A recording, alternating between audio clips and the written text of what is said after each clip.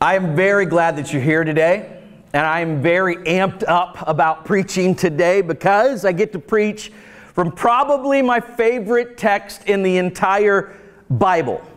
I have loved going through the 8th chapter of Romans, but we have saved the best for last.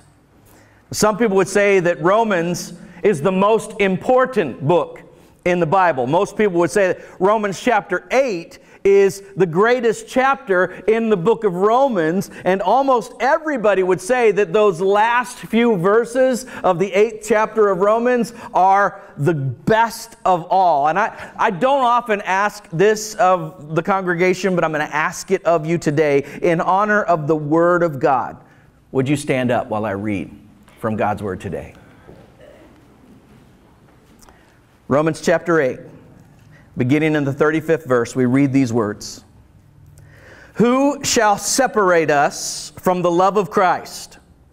Shall trouble or hardship or persecution or famine or nakedness or danger or sword? As it is written, for your sake we face death all day long. We are considered as sheep to be slaughtered. No. In all these things we are more than conquerors through Him who loved us. For I am convinced that neither death nor life, neither angels nor demons, neither the present nor the future, nor any powers, neither height nor depth, nor anything else in all creation will be able to separate us from the love of God that is in Christ Jesus our Lord. You may be seated. Now, if you're going to ask me just in one word what the theme of the 8th chapter of the book of Romans is, I would either pick the word assurance or confidence. Because it seems what Paul is driving home after the 7th chapter of wrestling with the fact that we are just not who we want to be, that we have assurance through Jesus Christ about our status with God. And he starts out by saying, there is now no condemnation for those who are in Christ Jesus. And he goes on to say that we don't have a relationship to God like some slave who is in fear of his master. We are sons and we are daughters, and we are filled with the Spirit of God so that we can pray, Abba, Father. And we need to pray because this world is full of a lot of pain, and there is a lot of groaning going on. But even when we don't know how to pray, the Holy Spirit steps in and translates our groans to the Father for us, even as Jesus is in heaven interceding for us. And God is working everything out for our eternal good. Paul wants you to believe this. So for 8 weeks, we've gone through Romans 8. But here's the question I want to ask. Has Romans 8 gone through us? Or put it another way, write this down. Have I moved from I feel condemned to I am convinced? Has there been a movement in your heart and in your spiritual life from that spirit of condemnation to greater confidence and security in God? Because it is easier to assent to theological truth in your head than it is to embrace truth in your heart. And I know in your head you agree with everything that you have heard as we have gone through the 8th chapter of Romans. But has Romans chapter 8 gone through your heart so that you no longer find yourself drifting back into that spirit of condemnation that is a prison? Because evidence abounds that it is a very hard prison to escape. One proof is our constant drift toward man-centered religion. And the appeal of man-centered religion is the false belief that it will provide me with enough to do to convince God that He should be okay with me. So let me ask you a question. When someone asks, how can you know that you're saved? Do you answer in the first person or the third person? Do you answer, I know I am saved because or do you say, because Jesus? Because as long as you answer in the first person, you are going to have a hard time getting out of that prison. I read recently about a preacher that had a desire to raise money for 100 orphans. So he decided that he was going to get sponsors to sponsor him and support him as he ran 100 miles. And the last 26 miles were going to be the Chicago Marathon. Now, he was an experienced marathoner, but he did not give his body time to recover, so he ran that first 74 miles. And the night before the marathon, he really wasn't feeling very good, but he needed to go and run for those orphans, and he didn't even realize his kidneys were beginning to shut down. So he finishes the race the next day, and he's immediately taken to the medical tent, and they very quickly rush him to the hospital, where he spends the next 2 weeks in the intensive care unit. Now, he survived, but as he wrote about this experience a little later, he admits it really was not the orphans that were driving him. It was his addiction to performance. And he said, when I stand before God, God is probably going to say, what were you thinking? I never asked you to do that. How many of us have been killing ourselves spiritually, trying to please a God with a list of rules that He never even asked us to keep? It's because of the spirit of condemnation. Another evidence that prison is hard to escape from. How do you react when devastating things happen? When we realize we live in a fallen world, Paul says there is a lot of groaning going on. So when something devastating happens in your life, what is your first thought? It was the 7th week of the 2013 football season. Jermichael Finley, tight end for the Green Bay Packers, suffered a bruised spinal cord from a collision on the field that ultimately led to him retiring completely from football.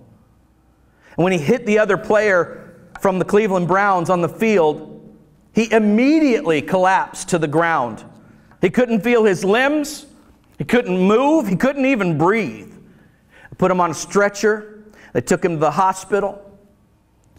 Later, he was interviewed, much later actually, by Sports Illustrated after this injury occurred. And they said, what was the first thought that you had after you realized that you couldn't move? Jermichael Finley responded and said, my first thought was, is God punishing me? Have you ever done that? Have you ever gone through something devastating in your life and you just wondered, is this payback? Am I getting something that I deserve? Paul says, here is the key to freedom. Because that prison that I'm talking about, it's so hard to escape. And I'm not sure you're ever going to escape as long as deliverance from that prison depends upon you. As long as it depends on you doing more good things or stopping doing enough bad things. Paul says, here is the key. It is to become convinced of the greatness of the love of God. And it is a conviction that has to be grounded in history. 3 chapters earlier, Paul writes, God demonstrates His own love for us in this. While we were still sinners, Christ died for us. In other words, It wasn't our nature that prompted God. It was His nature. Look at 1 John chapter 3, verse 16, the first part of the verse. The apostle says, we know what real love is because Jesus gave up His life for us. You see, this love was totally self-initiated. I can trust it because it is not based on my character. It is based on His character. But that requires a total transformation of the way that I think about love, because in my life, I have never experienced completely unconditional love with anybody. And you haven't either. In all of our relationships, there is something in us that somebody finds lovely and causes them to invest in us. I can't even fathom a love that is totally self-initiated, that is completely independent of anything in me coming to me. That's why it takes illumination from God to trust in the affection of God. In other words, it takes the help of God to believe in the love of God. If you want to escape that prison, you need to start praying, God, help me understand your love, because I don't get it. You might want to pray what Paul prayed in the 3rd chapter of Ephesians when he said, and I pray that you, being rooted and established in love, may have power together with all the saints to grasp how wide and long and how high and deep is the love of Christ, and to know this love that surpasses knowledge, that you may be filled to the full measure of all the fullness of God. That is the essence of who Paul was. His life was grounded. His life was secured. His life was motivated in absolute conviction that God's love was always there for him. So when he says, nothing can separate me from the love of God, he's not talking hypothetically. He isn't a professor in a classroom writing principles up on a chalkboard. He is coming out of his life experiences.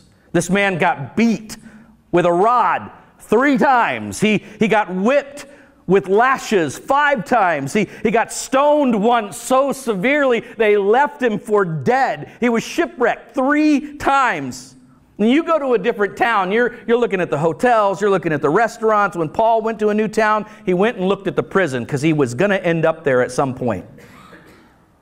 And when Paul says there is nothing that can separate you from the love of God, he is not just talking with his head. It is coming from his heart, because the cross had crossed out all doubt about the love of God.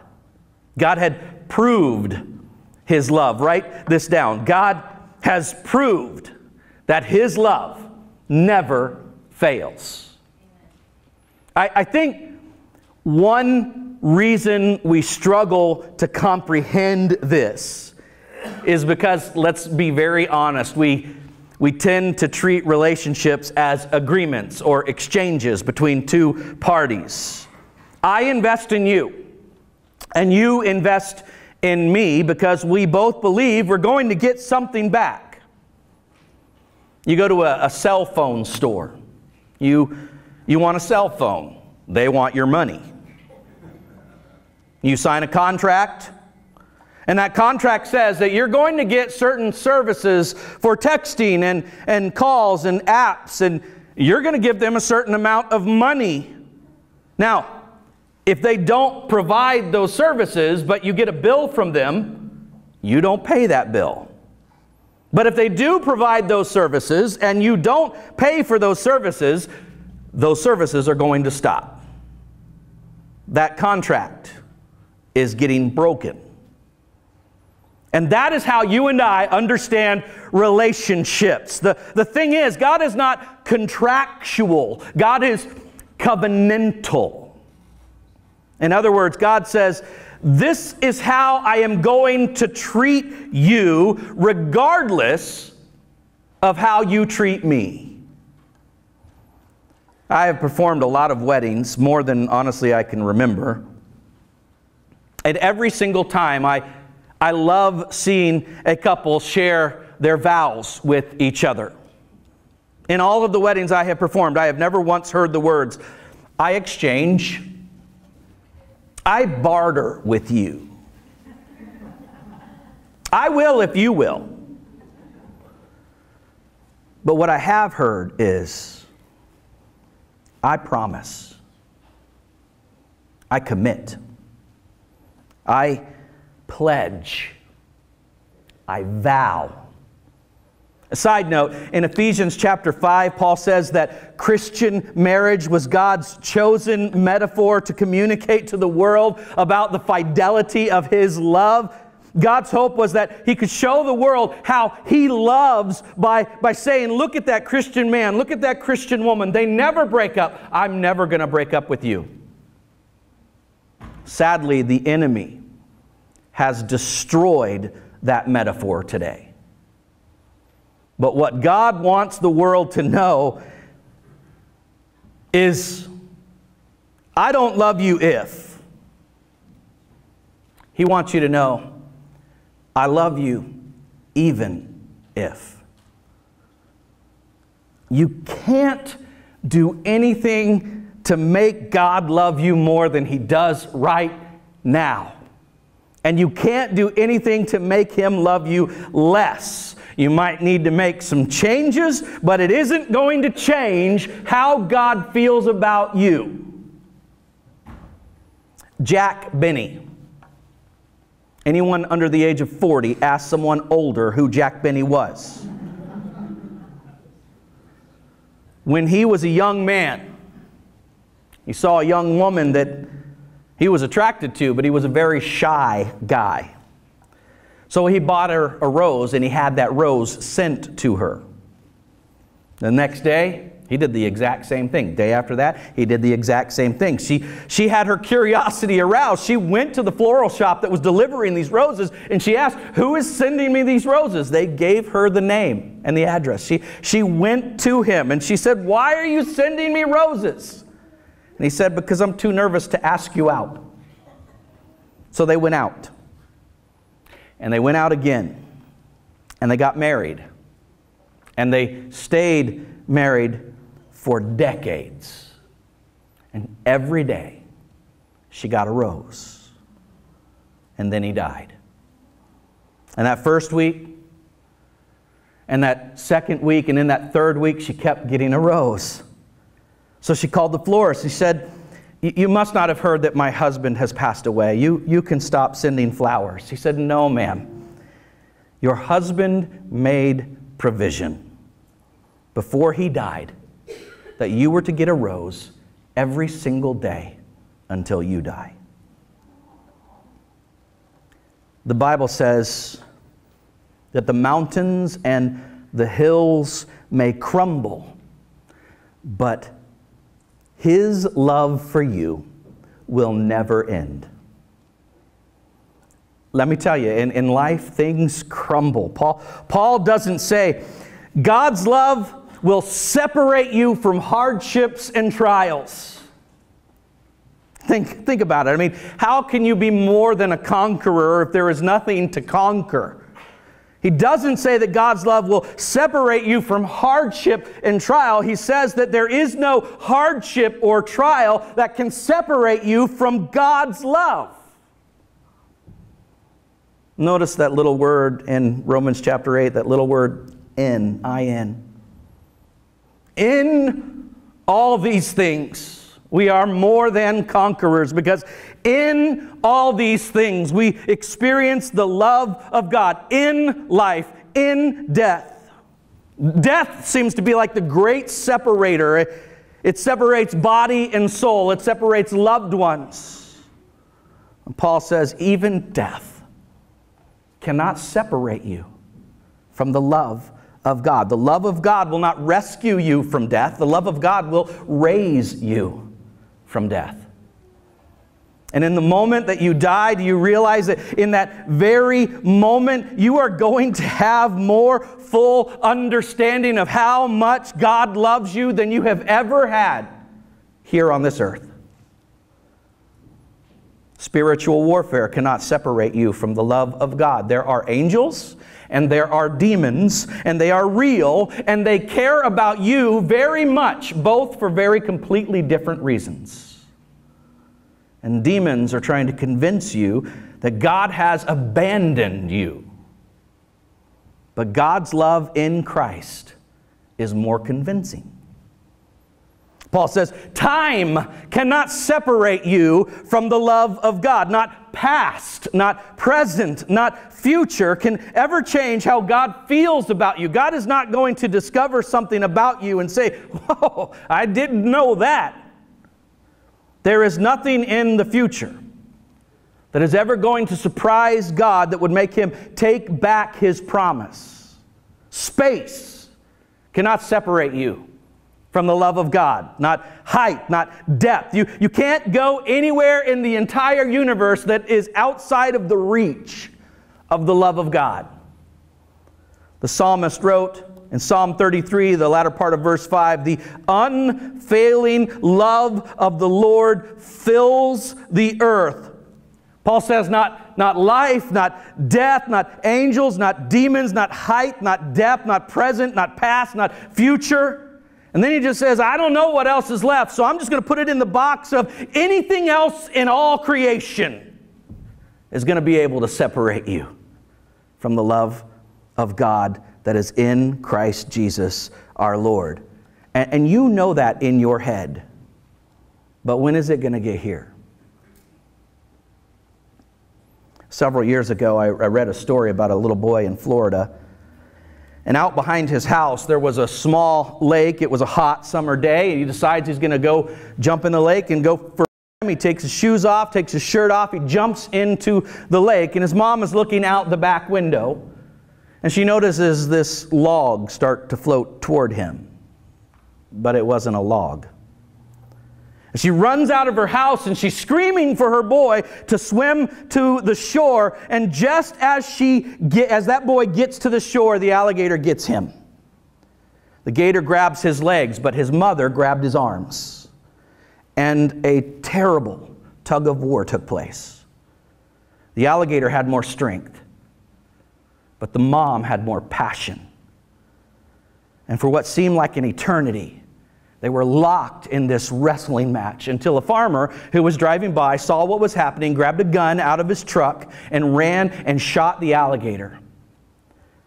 They immediately rushed this boy to the hospital, where he stayed for several months. When he got to come home, local journalists were doing a story, and there were several cameras. They were all interviewing him. And at one point, one of the journalists asked, can we see your scars? The little boy rolls up his pant leg, and there were the permanent scars that will always be there. But then he rolled up his sleeves, and there were the scars of the fingernails of a mom who would not let go. Some of you bear the scars of God. He will never disown you, but He will discipline you to pull you away from an enemy that wants to destroy you. And nothing will cause this God to let go of a child that He loves. Now, David, he knew about messing up. He messed up a lot. And he would write songs. One of the most popular lines in many of David's songs was this line, I trust in God's unfailing love forever and ever. That's not just in David's head. That was in David's heart. And because he knew that God's love never failed, write this down, God's love always fills. Because of this spirit of condemnation, how many of us have spent way too much of our lives looking for love in all the wrong places? Because we're seeking validation. We need somebody to tell us that we matter, that we're significant, that we are worth something. So we go to these idols that just let us down continually. But when God's love becomes your absolute, you do not need a substitute anymore. When you are rooted in the greatness of His love, you don't need props anymore to stand strong. You don't need to conform anymore to expectations. You don't have to change your ethics. You don't have to change your sexuality. You don't have to change your values anymore to get the approval of anybody, because before you even got out of bed this morning, you were already the beloved and the blessed and the wonderful child of a loving Father. You don't have to kill yourself chasing stuff, thinking if I had just enough valuables, somebody will think I have value. Because the love of God will forever repudiate the lie that your worth is somehow connected to your net worth.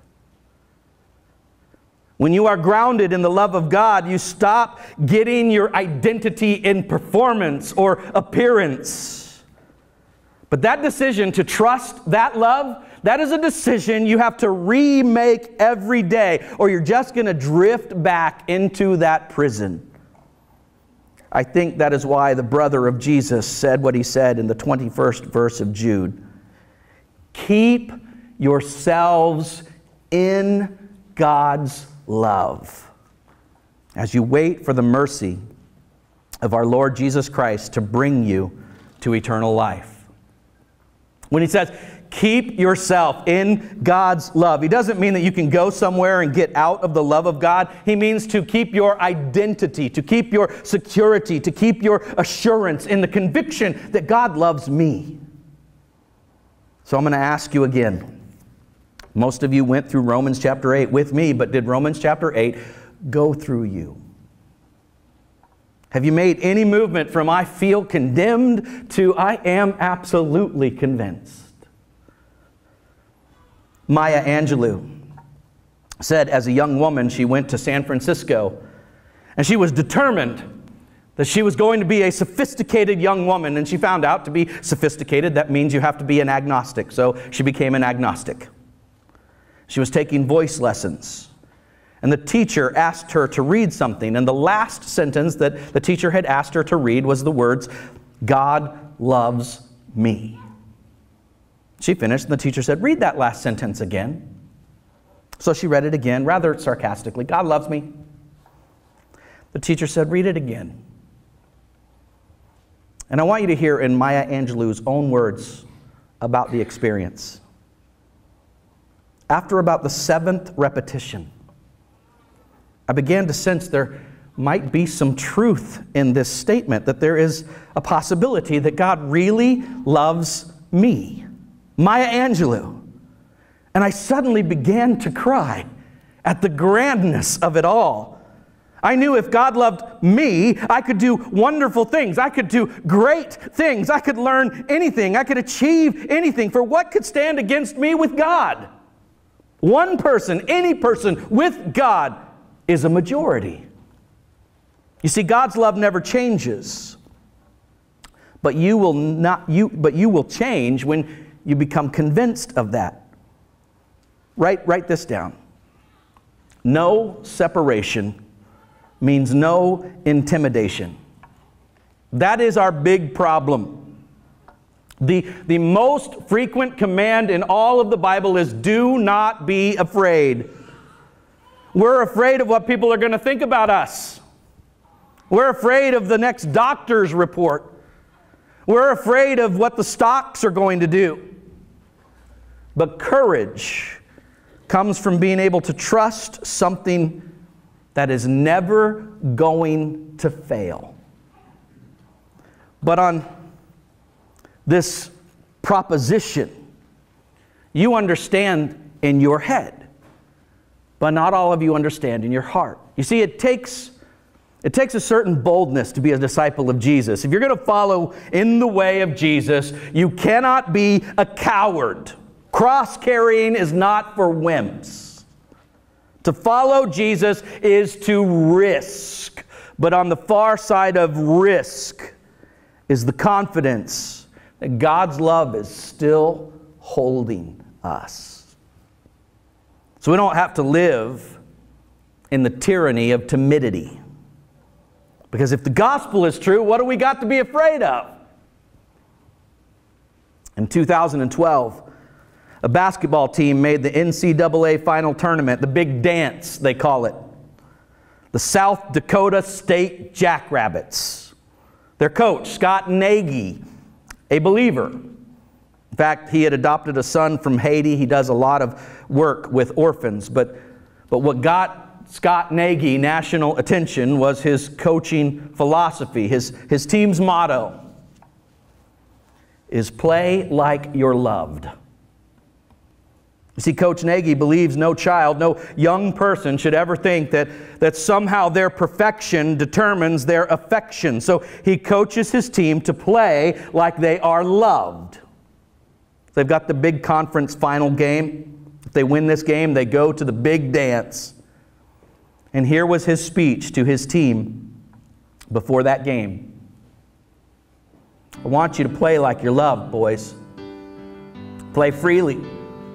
Love isn't dependent on your performance. No matter how you play, you are loved. I know the great commandment is to love God, but I think the best way to love God is to live like you are loved. So play like you're loved. Work like you're loved. Go to bed like you're loved. Get out of bed like you're loved. Parent like you're loved. Because to live loved is greatness. Because it takes the help of God to believe in the love of God.